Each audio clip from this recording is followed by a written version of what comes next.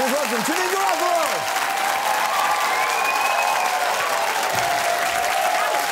Very fast. How are you? I'm good. How are Welcome. you? I had no idea it was going to be so quick. so quick. Oh, we just try to be efficient. It's No, taxpayer I enjoy dollars. that. That's Canadian. We That's do. Canada We for got you. You spent a lot of time up here, wouldn't Yes. you say? I would. I used to spend more time up here, but I do enjoy. I'm a Canadiophile. Is that right? A canophile. Canophile? Yes. Also a comedian. People are nice and polite, and there's a history of great comedy. For your return to stand-up comedy, I think in some parts it's been 5 years. Where does the time go? That's the question. Stroumboulopoulos. My Greek friend. That's right. Listen, go off. I enjoy Greeks. My boyfriend's a swarthy Greek gentleman. You're not as swarthy as he is, No, but he. that's why it's just I hide all the chest hair. But I enjoy a Greek gentleman. I enjoy, and the Cypriot president. I like that name. You like that, yeah? Anastas. We need the name to distract from all the troubles over there. Oh, well, they're living on a cash economy now. Susie Orman would be very pleased. She would prefer that we not use credit cards, and the Cypriots are doing what Susie Orman says, because now that Oprah's gone, who will lead us? So I believe Susie Orman is the right person for the job. Oprah's never gone. She's omnipresent. Oh, no, she's ubiquitous still. But what I'm saying is, you know, as we all used to await further instructions at the ends of our seats every afternoon, she's not there for us. But Susie Orman is there.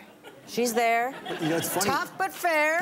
Tough but fair. I like the cut of her jib. She knows what she's talking about. In your estimation, you are clearly socially engaged. Yes, Mr. Stroumboulopoulos. Politically, Ms. Garofalo, Yeah. politically connected, and that you do pay attention to the details. I do try and pay attention. It's hard to get your arms around all of it. You had talked about being on stuff that you weren't necessarily happy with it at the time. Yes. If you were to do the numbers on your career, how much of the stuff that you did were you happy with? Oh, there's been stuff that I've been happy with, and then there's been stuff that I had better hopes for. You know, I was on a couple of network hour-long dramatic things that are just not my taste, and one in particular that was mercifully canceled after one season was a spin-off of Criminal Minds. Now, Criminal Minds is a very popular show. It's not my thing. Then I was offered a part on their spin-off, and I'm not in a position to be too choosy. It's not like there's tons, hey, 49-year-old lady, work with me. You know, there's nothing but roles for middle-aged ladies, as you know. And so I was like, well, I would like to work, and I thought it was going to be better than it was, but it was torture porn. Is your responsibility as an actor to be in things you believe in the content, or can you just play a role and that's just what it is? Oh, it depends on the person. I mean, you do want to work, especially if I had children, I'd be even more desirous of working. And I don't have any kids that I am aware of. I may find out 20 years from now that I have some with Rob Cohen that I'm not aware of. I will tell you something. If there was a kid and you didn't know about it, it's really good that you quit drinking. No kidding. Yeah. I'll say. But, you know, drinking does take the edge off if you do have kids. Yes. I can understand why people drink who have kids.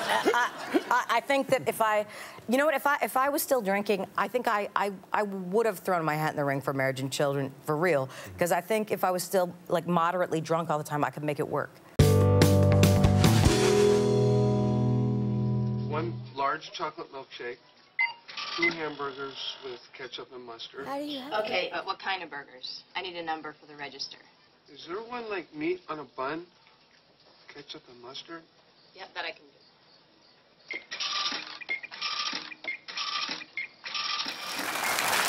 I've seen that. That's late for dinner.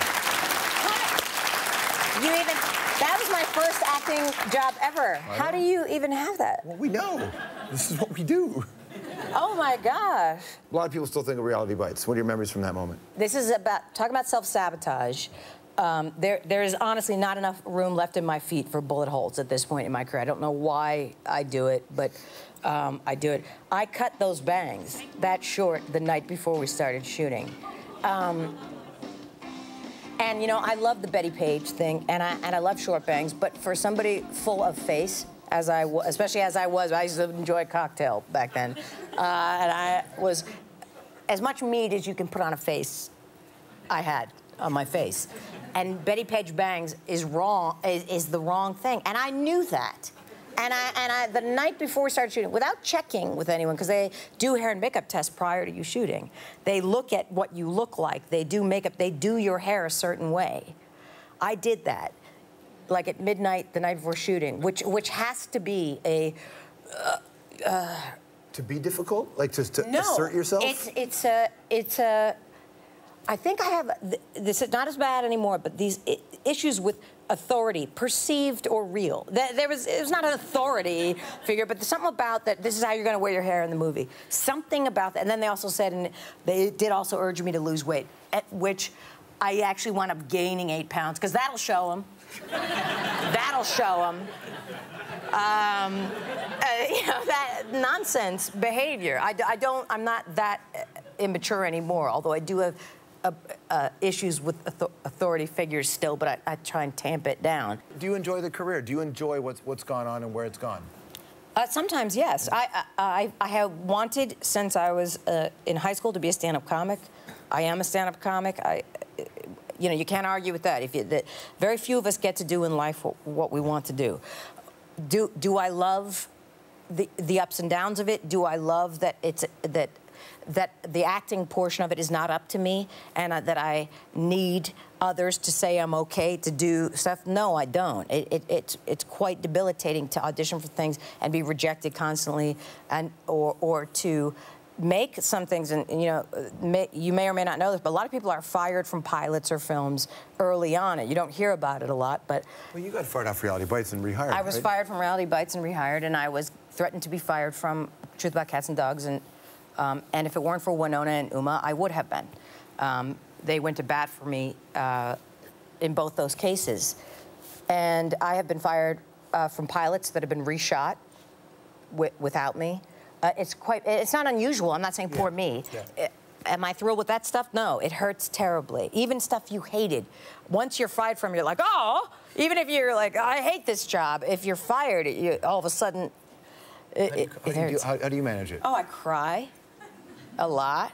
I cry a lot. I talk to myself, unfortunately, about it and try and talk myself through it. And a lot of times when I'm walking the dogs, and I'll wind up speaking out loud on the street, and then I have to start singing to pretend that, because frequently parts of phrases will come out loud, but I do need validation from others. I admit that freely. I need it, and it hurts terribly when your career is, you know, not in your control, and you're not where you once were, perhaps, which clearly, you know, in the 90s, I had a lot of opportunities. That's not been the case since about 2002, and it hurts or me. I don't know how other actors handle it. It hurts my feelings terribly, because I want to be accepted. I want to be thought of for roles, or people to believe in. You want to be accepted, and I think you're doing it the right way. You want to be accepted on your terms.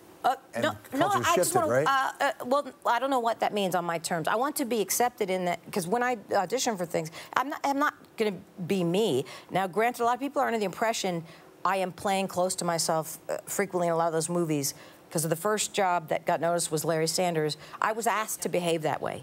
I was asked and directed to behave in that very dour, downbeat manner. Others said, oh, let's get her then to do this. And I didn't think in terms of you can be typecast. And then Daria happened, which I am not the voice of Daria, but I was credited with it, but it wasn't me. Not that I'm ashamed of it, it's just that poor woman who was Daria. But even in ads for it and stuff, people would, or reviews, sometimes would make the mistake of saying Janeane Garofalo in Daria, and so it becomes who people think that you are. And I don't want to be thought of that way. I want to be accepted on any terms, you know what I mean, of acceptance. You're always welcome here. Sorry, I just wiped my nose. Thank you. Janeane Garofalo, everybody.